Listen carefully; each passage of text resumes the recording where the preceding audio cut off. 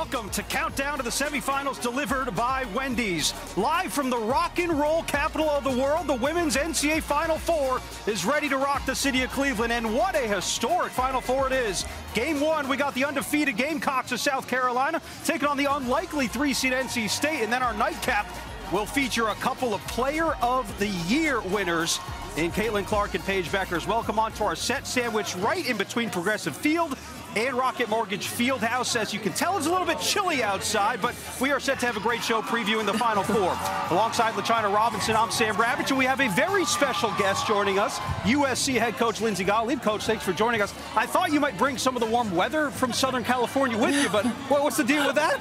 I definitely didn't. I think it's a throwback to my days in Cleveland. Everyone here wanted to make me feel welcome at home, so we brought the cold. I know you've been around this game for a long time, a coach, a player. As a fan now, what are you most excited about this weekend? What are you keeping an eye out for? Well, first of all, Cleveland's an incredible sports town and has been a great host.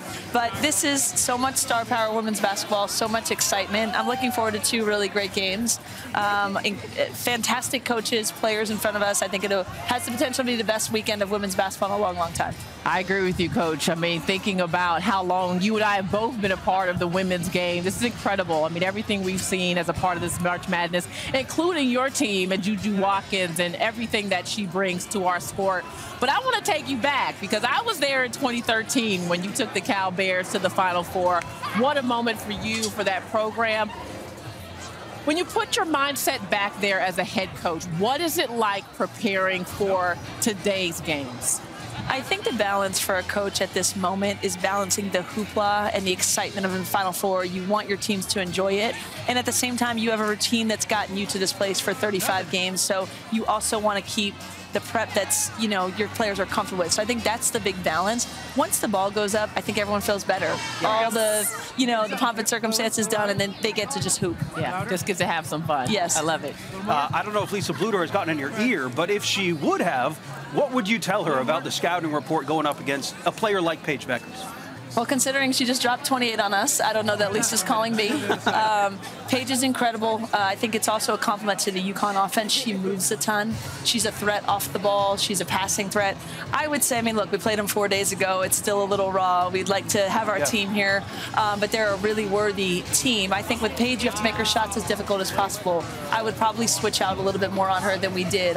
She's so quick with the catch and shoot, maybe trap more ball screens or jump someone 2 bodies at her, but she's such a passing threat that it's hard to do that as well. Coach, I'm going to put you back on the spot because you did spend time here in Cleveland when you were coaching on the NBA side. What is the must-see attraction downtown? It could be a restaurant. It could be whatever. Just throw it out there. What do the fans need to do when they're here in the land? Oh, my gosh. There's so many things. I literally just took my children this morning to the Botanical Garden. I know that's not probably the one that people would think, but that place is incredible. The Rock and Roll Hall of Fame is great. There's so many cool things about this city. If it was a little warmer, going to see the shores of Lake Erie, which is really very beautiful. But I'm a big Cleveland fan and just happy to be back here with the great community that welcomed me the last time I was here. I love it. So you guys have had a great season, obviously, right? Making it to the Elite Eight, first time since '94. You've heard all the stats. I know Kenzie Forbes declared for the WNBA draft, but you look forward to next season. USC has got something cooking there in Southern California. When you get JuJu coming back, 3 McDonald's All-Americans are coming in as well. What excites you most about the future of the Trojans program? Well, we think we're only just beginning. While there's still a little heartbreak to not have the team here, I think if anyone saw, JuJu's reaction to that loss and what a competitor she is, it's only going to make her, I think, work harder. She's also a terrific leader. And so I think that the culture of the program is really strong. We've got great young players coming in. We have returning players that have now really learned how to lead. And so we're super excited about, what the future holds for us. And I have to ask you with that, Coach, you've got amazing talent coming in, but it is a little bit of a different challenge with the transfer portal now in women's basketball. How do you approach the off season, and could there be any major moves coming to USC? Well, I do think we all get to put on our GM hat in the off season now, and certainly Kobe Altman and the Cavs taught me how to do that. You have to be flexible as a coach. You want to build with your own culture and improving the players that you have, and at the same time, if there's a chance to add veteran leadership or a piece that you may not have, of course we're all looking to do that. So we're in a good spot. I think USC is a place that a lot of people want to be. I think, you know, we have a core that people want to play with. You know, we have a selfless superstar, and that's a good situation to have, and young talent coming in. So I think none of us are going to stand pat this offseason. We're all trying to get better. And add to that, a fantastic head coach, right? Well, thank you, LaChina. Appreciate that. Absolutely. Thank you, Coach Lindsay Gottlieb of the USC Trojans. Best of luck in next season as well. We move along here. Time now for Fueling the Run, delivered by Wendy's, where we take a look at Iowa and their superstar, really their supernova, Caitlin Clark, coming off an all-world performance against LSU. 41 points, including a tournament-tying 9 threes, 12 assists as well.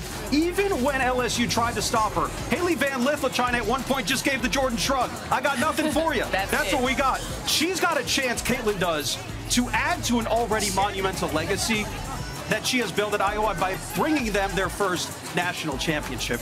What's impressed you most about what Caitlin has done so far in March? Boy, the list is long, right, when you bring up the name of Caitlin Clark. But for me, it's the duality of the tenaciousness of who she is on the court, looking for her shots, the logo threes, the fearlessness and the courage with which she plays for. That's one side of Caitlin. But the other side is the composure. When you listen to her in press conferences, she just gets it. She understands that this is an opportunity, not just for her. We hear her name all the time, but she thinks about her teammates. She thinks about her coaching staff. Very selfless player. Very cool, calm, and collect. And I feel like that composure, even though we're looking at her hit these bombs from three-point land, that's how she feels inside. And that is why it is fun to watch a Caitlin Clark on this level, because when the stakes are at their highest, she is so poised in these moments it can bring her A game when it really counts. I see a lot of number 22 jerseys behind us. We have a lot of Caitlin Clark fans that are here. The question that Geno and his staff are trying to figure out, and they've been racking their brains, no question about it, is, well, how do you stop her? Because so far, no one's really been able to do it. And, you know, you could try to throw a bunch of different defenses at her. You could try to go box and one. You could try to just let her get hers, which I know you're not a fan of. But how does UConn try and slow down this train that is Caitlin Clark? Well, I had a conversation with Lisa Bluter earlier on in the season, and I said, Coach, like, how do you prepare for what teams are going to throw at Caitlin Clark? And she said, LaChina, we have seen it all. Teams have thrown the kitchen sink plus the bathroom sink at Caitlin Clark when it comes to defending her. High hedging, trapping, switching. I mean, everything you could, denial. And so she said nothing really phases her anymore because she's seen so many different types of defenses. But to me, the key is really not letting her get comfortable. And when it comes to any great player, what do you hear? You're not gonna stop her, but we're gonna try to slow her down. So can you put different types of defenders on her that make her have to think? Maybe a Nika Buell who's going to get into her, be a little more physical. Can you put some length on her? We may see Paige guarding Caitlin at some point. So it's tough when you can't really stop her, but I do think that depending on the type of defender that's guarding her, you can keep her uncomfortable. There's something that we're not really talking about as well, is what kind of play the whistle will have tonight. We saw West Virginia in the second round be able to get up and guard Caitlin Clark a little bit more aggressively. If the whistle's tight against UConn, a team that's already depleted a little bit in their roster, I don't know. That could get interesting. Sam, you know how to ruin my day? Bringing up officials. We're going to hope that the officials bring their A game.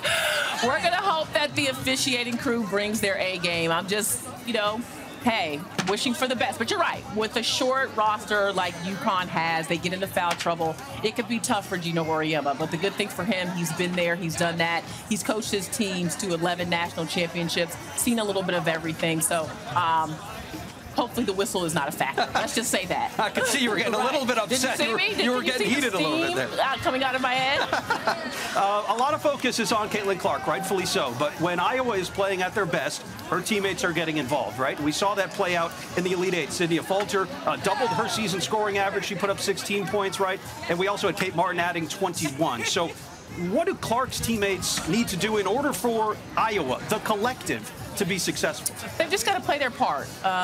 Everyone plays their role so well on that Iowa team, whether it's Stolke running the floor, or Gabby Marshall, who's shooting the ball at 47% from long range in March, or Kate Martin, who was just the do-it-all player. Everyone's got to play their part. But it's the overall transition game that I think is going to be most effective against Connecticut. And to me, the way they pass the ball in the open court, in particular Caitlin Clark, and can get easy layups on the other end, that is easy offense. You don't even allow Connecticut the opportunity to guard you. So can they get out and run in transition? Can Sydney Folter get involved in the way she can run the floor, spotting up for threes in transition as well, and hoping to catch Connecticut in some situations where they don't have the right personnel matched up? I mean, I'm not too concerned about Iowa's offense. They average over 90 points per game, but the transition game, I think for both of these teams, will be a big factor. I don't know if this is a sign, LaChina, but right when we started talking about Caitlin Clark, the sun came out. I don't know. That might be a sign. Time to get loose now. That might be a sign. I can take the blanket off. Yesterday, we got a chance to catch up with some of the teams that are here. We put our journalist hats on. We asked the hard-hitting questions, and the UConn Huskies were up first. We got Ashlyn Shade here in the UConn women's locker room. Ashlyn, we're hitting all of the hard-hitting questions here. Your favorite UConn Husky mascot over the last several decades is what? I think this one is, I think the 1959 one is hilarious. But I don't think it's my favorite. I think the 80s and 90s one looks really cool. And obviously, like, I love our, like, the one we have now, but I think this one's the coolest. 2002, 2013. It just pops out to me. Also, that's the logo that I saw mostly growing up. So, I mean, I feel like that's the one I grew up with, but I feel like that one's too obvious. It is the best looking one. But I feel like 80s, 90s, like that one's cool. So no love for the 1959 UConn Husky? You know, I remember seeing that for the first time, and I just remember, like, me and my mom, we were just clowning it because we're like, no offense to the person who's, like, you know, but, like, what's going on? I thought it was a joke too when I first saw that when I got here, but I was like, oh wait, this isn't a joke. That was actually like their logo. The 1959 one, it looks a little creepy. What about 1959? Yeah, that was the time. That's probably the best way to put it.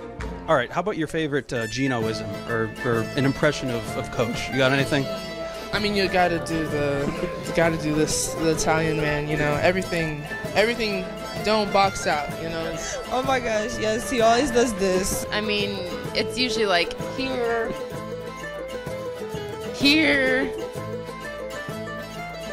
hands above the head, so yeah. This speaks a lot of words to us. He doesn't have to say anything, just this. What does it mean? The Italian in him, he just, like, when he gets frustrated or mad, he'll just be like that, so. All right, now let's check out our most reliable player, brought to you by Xfinity. And to help us do that is Andraya Carter. Let's hear it for Andraya Carter, everybody. How about that ovation, huh? Thank you, thank you, thank you. You stole my sun joke. I was going to say the sun came out when I got here, but Caitlin's It's fine, it's fine. Well, let's talk about who Caitlin's going to be going up against tonight, and that would be the UConn Huskies. Look, Paige Bueckers has lived up to the nickname, right? Yeah. She's putting up 28 points per game combined between the Big East tournament and the NCAA tournament so far. That's up from about 21 points per game in the regular season. I think it's actually the biggest jump of any player from the regular season through the first 4 games of the NCAA tournament so far. So, Dre, how has she been able to take that next step and be that next level scorer for her team in March? I think Paige has finally realized that at least every time she touches the ball, she has to look to score. She has to think score and have that scoring mindset. At times, Paige, she's so good at finding her teammates. She's so good at playing with others. But her just looking to score and being aggressive creates more for her teammates. So I think once that clicked for Paige, she really learned how to kind of walk the fine line between doing too much and taking over. And at times, they have simply needed her to take over because she's just that good. Yeah, and it seems like Geno had been pushing her the whole time, like, look for your shot, look for your shot. And now, I mean, averaging 28 points per game, she's looking for a shot. Andraya, one thing that the people may not know about you that I happen to know because I called your games at Tennessee, you were an outstanding defender, scrappy, tenacious. I mean, you risk your body on the defensive end to get a stop. So I want you to put your defensive hat on. How would you slow down Paige Bueckers? How would you slow down Caitlin Clark? Give us just a quick and dirty answer to that from the guard. We want to see the guard defense, right? You know, I think from a guard perspective, you have to think about dictating. And so you have to think about pushing them one way, but then jumping to push them the other way, right? If my hands are high, then you want them to dribble, so now I'm going to go back low, right? And so just really trying to make the offensive player react to you. Now, it's so hard because they're so good. Like, that's the thing about Caitlin and Paige is they end up manipulating the defense. There aren't many defenders that can actually force them into doing anything. So I think in that case, you got to be super reactive. Like, if you see Paige go one way, you got to jump that way. But then they're so good at counters. It's almost like boxing. You know I love boxing. You do. You got to think, with the great players, you got to think one step ahead because she gets you to lean right. You have to know, okay, now she's probably going to go left. Yes. And if you can jump that and beat her to that next move, but it's really hard because you got a lot going on. You got to think, I'm thinking about her next move, but somebody's probably coming to set a screen. Somebody's probably yelling that there's no help on the backside. It's a lie. There's so much going on in your mind, but if you could think one step ahead to what they're probably going to do, you'll be in a slightly better position. As much as we don't want to pit Paige and Caitlin against each other in this game, I mean, that's what it's going to be. It's a Paige and Caitlin show. So with that being said, I know you've already answered this question on the El Duncan podcast, but LaChina, I'll start with you. Would you rather have Paige or Caitlin in this game? Ooh, boy. That's a toughie. That's a toughie. You know, did you answer this already? I'm not telling you any. I'm not helping you on the podcast. She did. She did answer it. Man, let me just give you my background first. Fair. Okay. This is, you know what we call this? Answer. Tiptoeing. We call this tiptoeing. My answer is not about either one of their skills or who I think is the better player. I have been truly inspired by the resilience of Paige Bueckers.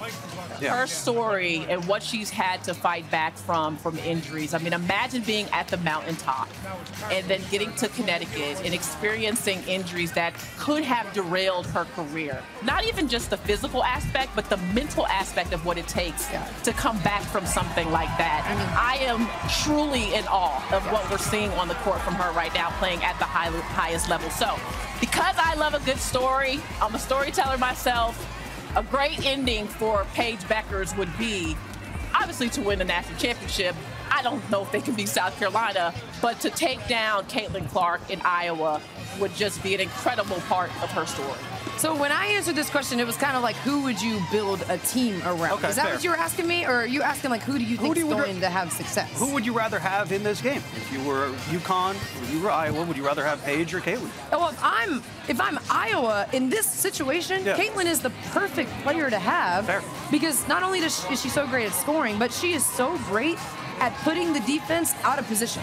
And what happens when you're the defender and you're out of position? You foul. What can UConn not afford to do more than anything else in this game? They can't afford to foul. So having Caitlin out there on the floor for Iowa is perfect because she's so good at that. Now, having Paige for UConn is also perfect because she's so versatile. So when I talked about if I were building a team like from scratch and I wanted to start with one of those two players, I would pick Paige because of the versatility. If the three-pointer isn't falling, she's got the mid-range game. She has the back-to-the-basket game. She has the finishes at the rim. She has a little more defensive instincts on that side of the floor. So when you think about having an off night, I think a player that's a little more versatile can recover from those type of things. You talk about tiptoeing. You started with Caitlin, backed into Paige. I mean, she just basically, you know what I'm saying?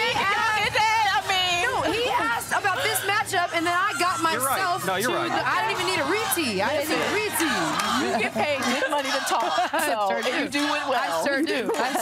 The best part about it is there's no wrong answer. They're both Player of the Year award winners, and they're both going to be battling it out tonight. A lot of unknowns going into the Final Four here tonight. We will have answers like what Dawn Staley is going to be rocking on the court tonight. We know she always brings it with the fits. We got a chance to ask some of her players what they think she might be rocking and what they have liked so far. Whatever it is, I can't tell you. We're now asking everybody some of the fits for Dawn Staley through the first 4 games of the tournament. What has been your favorite? This is hard. Every time she comes out with her fit on, I'm just like, can I have that, please? That one right there against UNC. The brown one. And when she walked in, I said, you got a crop top on? I like that one. I like the one with the navy blue. And I like the black. the Gucci. She likes Louis, Gucci. She likes everything. My favorite is this one. This one is tough, but it's like clean and chill. She's like, this not no crop top. I said, yes it is. Lift your arms up. We seen you want to lift her arms up, but that was my best fit. I like that fit. The blue one. Blue one? Yeah, I like blue, and she looks good in blue. The Elite 8 one versus Oregon State. Okay. I think that's my favorite one. Is there any one of these that you think you could rock pretty good? All of them. I told her before I need to go to her closet and just go shop there.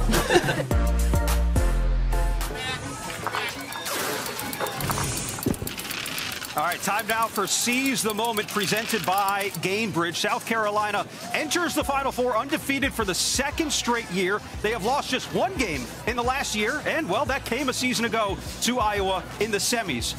LaChina, what do they need to do to seize the moment tonight and make it to the title game on Sunday?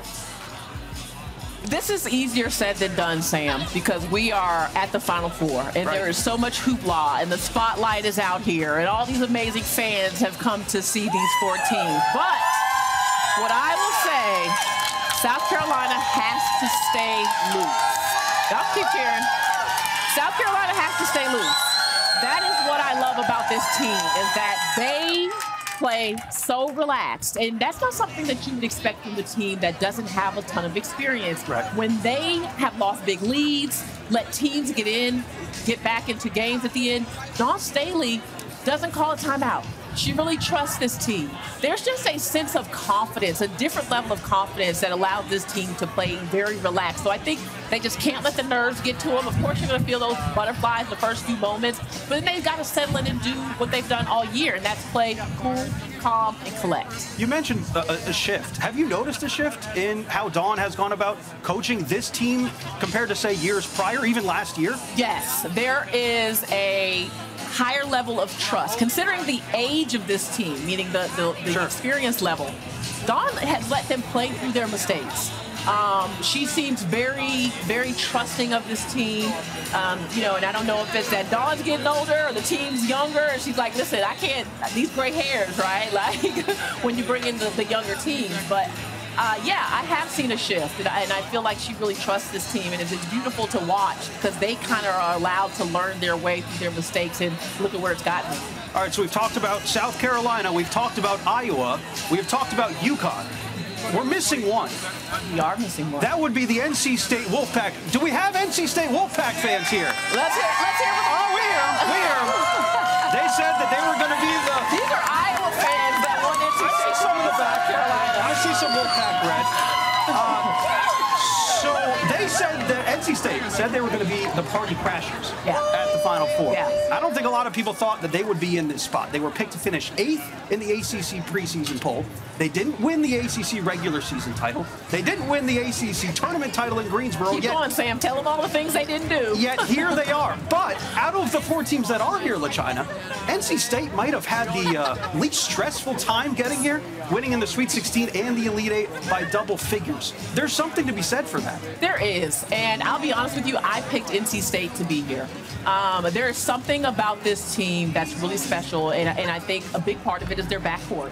What we've seen from Sanaya Rivers and Isaiah James, like, this has been a phenomenal run.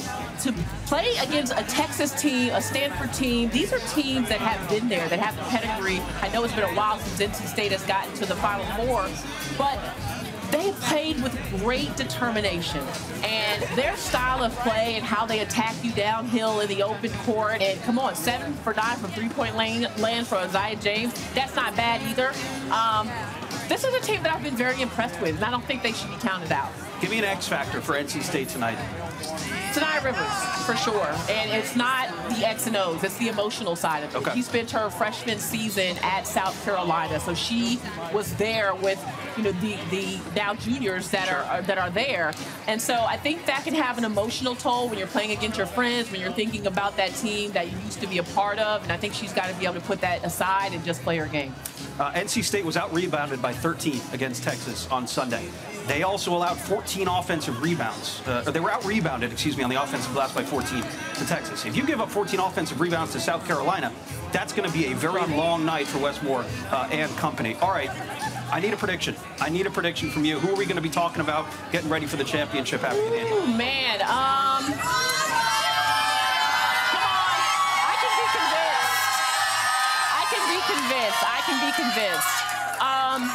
You know, I didn't know what I was going to say until I got up here.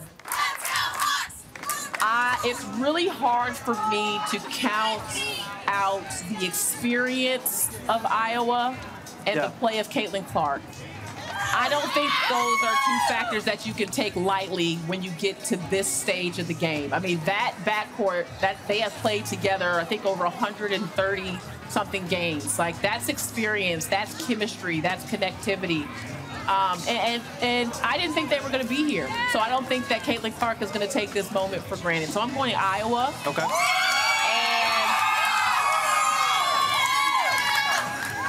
I've played in the ACC. You picked them to come this far. I love the Wolfpack, but I'm going with the Gamecocks. I'm going with the Gamecocks. There is no way you go undefeated and lose in the semifinals.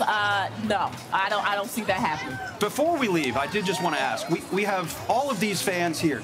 The game of women's college basketball is exploded, right? Record ticket sales, record viewers, record attendance. When you look at what we have seen from the game of women's college basketball, not only this season, but over the last decades, and all of the strong women who have helped us get to this point, what do you say about the state of women's college basketball in the year of 2024? I heard fire. It's on fire? I heard that. On fire. I heard fire. I am ecstatic for the game of women's basketball right now. And I'm going to take us back. I'm going to take us back to 52 years to Title IX, right? Title IX changed the game for women in sports, and girls had an opportunity then now to even the playing field in terms of the ability and the accessibility of sport. However, there were other aspects that weren't equal.